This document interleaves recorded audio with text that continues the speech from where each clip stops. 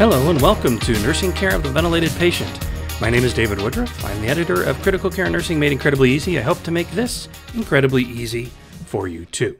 So let's take a look at some of these principles of mechanical ventilation.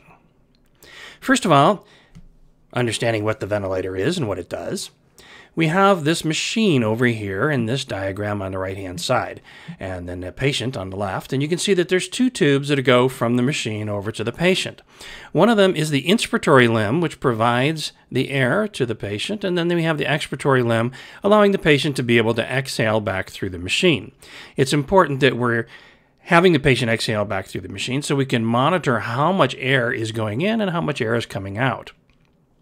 Notice that those are two separate tubes going to and from the patient until we get down to the patient's endotracheal tube, and then finally that tube goes down into the patient's trachea. In this case here, we have a tracheostomy tube that is being used.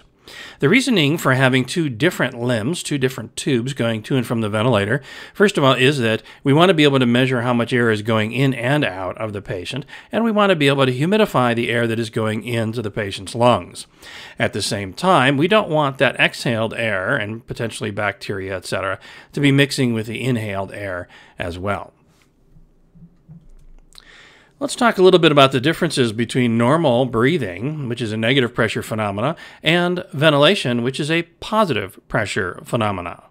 In negative pressure breathing, it's primarily driven by the diaphragms. The diaphragm drops, and that's going to cause a negative pressure in the chest wall, which is going to suck air in from the lungs. It's going to be pulling air in through the airways.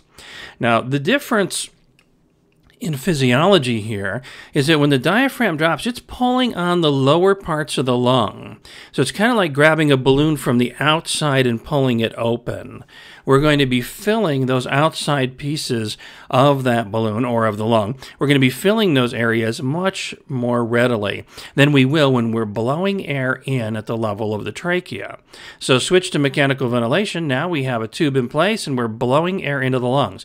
That's going to primarily fill the airways, and hopefully we'll be able to fill some of those alveoli, but it doesn't get out to the distal areas as well as our normal negative pressure breathing process does.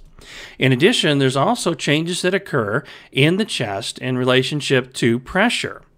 With normal breathing, which is a negative pressure phenomenon on the left there, you can see the diaphragm drops, chest wall expands, it's creating a vacuum, and that's what pulls air into the lungs.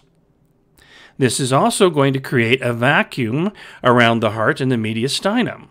So there's going to be hemodynamic consequences of having negative pressure in the chest wall.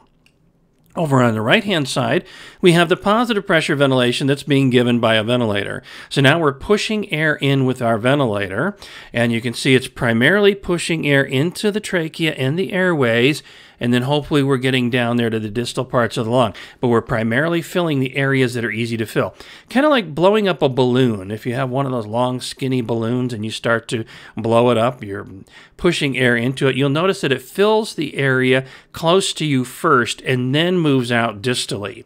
The same kind of thing happens with mechanical ventilation and our patient's lungs. We're filling the airways first, and then later, if there's enough time for that air to get down there, we'll be filling the distal parts of the airways. In addition, of course, this is positive pressure, and with positive pressure ventilation now, we are pushing air in and we're generating this positive pressure, which is also causing positive pressure on the heart and the mediastinum and decreasing venous return back to the heart. In many cases, that will cause the patient to have decreased cardiac output. However, in a patient who has heart failure, decreasing venous return to the heart may actually be helpful, and you may see an increase in the patient's cardiac output as a result of decreasing the venous return back to the heart. It's important, of course, to maintain oxygenation in our patients who have mechanical ventilation, and we do that with having our positive pressure ventilation, pushing air down into those alveoli. One of the additional adjuncts we can add to our mechanical ventilation is called PEEP, which is positive end expiratory pressure. So at the end of expiration, it's like pinching that balloon off before it collapses. So again, imagine you're blowing up a balloon and you release the balloon. What's going to happen? It's going to go right, and it's just going to collapse. So we don't want that to happen when we're ventilating our patient. So we provide some positive end expiratory pressure. At the end of expiration, we're providing positive pressure. And it's like pinching that balloon off before it deflates.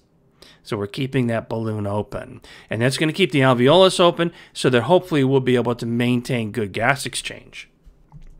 So as I mentioned already, airflow is going to change as a result of having positive pressure ventilation. Instead of pulling this alveolus open from the periphery, now we're pushing it open from the airways.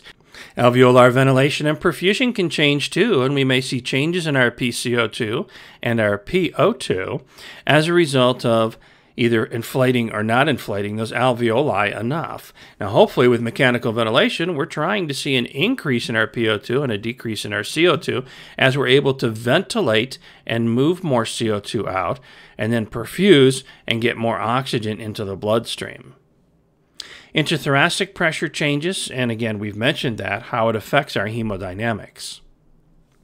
Positive pressure ventilation could also cause barotrauma. That's trauma that's caused by having pressure. So there's a number of ways to help to prevent that. One is by having adequate sedation. Sedation not only helps to prevent barotrauma by keeping your patient from fighting the ventilator and causing these really high pressures in the thorax, but also decreases the work of breathing, decreases stress and catecholamine surges, which could cause the patient to have additional hemodynamic consequences. Maintaining our airway clearance by suctioning when appropriate will also help to decrease the amount of pressure in the thorax and decrease the chance of barotrauma. Limiting our airway pressures by using a low tidal volume strategy. Typically, we would use 5 to 6 milliliters per kilogram as our tidal volume in this low tidal volume strategy. And using moderate levels of PEEP. Now, moderate level does not necessarily mean very low, but in most cases, we're going to be using somewhere between 5 and 12 centimeters of water of PEEP to be able to maintain oxygenation in our patients. In some of our patients who have ARDS, we may be using higher levels of PEEP, maybe in the higher teens and up to about 20 centimeters of water of PEEP. But we have to be careful that we're not causing barotrauma with some of these activities. Over in the picture, it's showing a patient who has a pneumothorax. A pneumothorax is air that's gotten into the pleural space as a result of puncturing the lung with these high pressures. Suctioning may be very helpful for your patient who's on mechanical ventilation, but again, we want to do it on an as-needed basis, so not on a regular scheduled basis. We only want to do suctioning when it's really appropriate and not doing unnecessary suctioning on our patients because, as you can see, there are a number of risks listed at the bottom of the page. There are hypoxia, bleeding, infection, increased intracranial pressure. As we're suctioning, one of the things that happens is the patient's going to cough as we start to suction the patient, and that can increase intracranial pressure. Hemodynamic instability as we're changing the pressures in the thorax by doing our suctioning. Use the lowest amount of suction that is effective. Okay, of course, you've got to have enough suction in order to be able to get those secretions out, but we don't want to use too much that could be sucking all this air out of the patient and causing hypoxemia. Continuous suction for no more than 15 seconds. In many of our patients, it's going to be no more than 10 seconds. And in fact, if your patient's really hemodynamically unstable, maybe no more than 5 seconds to get in there and get out to try and prevent the patient from developing instability. Use aseptic technique and avoid saline lavage. Saline lavage is designed to loosen up some of those secretions, but actually increases the patient's intrathoracic pressure and can increase the chance of barotrauma, while at the same time causing more hypoxemia. Our patients who are on mechanical ventilation typically are not moving around a lot on their own, so we're going to have problems with the potential for skin breakdown. When you look at these pictures here, you can see a number of different areas where the patient could have potential for skin breakdown. Notice a couple of them that are very consistent through all of the pictures. That is of the hips and the heels. Those are very consistent, so we want to be really careful about those areas. Some of the positioning we use for patients on mechanical ventilation include the semi-recumbent position, so the head of the bed up 30 degrees at least, or a prone position in many of our patients who have ARDS, and now we're seeing it more often with our patients who have COVID and severe COVID and the lung problems that associate with COVID, which is really just ARDS. Good lung up if the patient has unilateral disease. Make sure we're turning the patient, positioning the patient, patting the patients, those spots that are prone to developing skin breakdown, and those are different with the patient in the prone position. Make sure you're using your policy and procedure for your patients who are in the prone position. Maintaining perfusion, keeping in mind that we can't affect the lungs without affecting the heart. They're in the same cavity, and if we're making changes to the pressures in the thoracic cavity, it's going to affect the heart. So be aware of that. Be aware of those intrathoracic pressure changes that come from PEEP, that come from suctioning, that come from patient positioning. And assess the patient's hemodynamics. Assess for changes in the blood pressure. Remember, systolic pressure reflects cardiac output.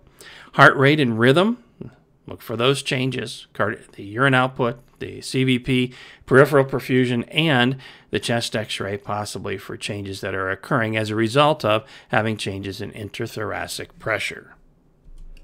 Well, thank you for joining me for Nursing Care of the Ventilated Patient. My name is David Woodruff. Until next time.